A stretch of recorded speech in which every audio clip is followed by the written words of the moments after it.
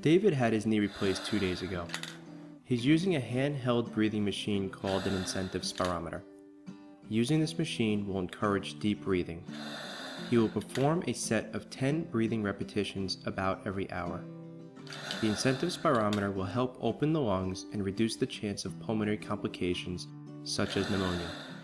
This is important because for the first couple of days after knee replacement surgery, deep breathing will be suppressed.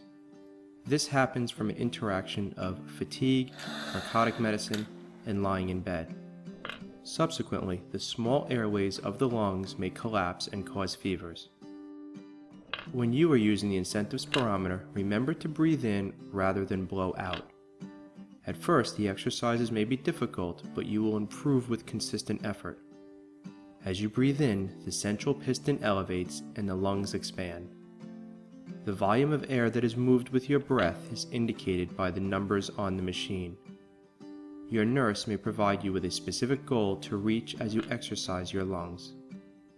Keep the incentive spirometer close to your bed for easy access.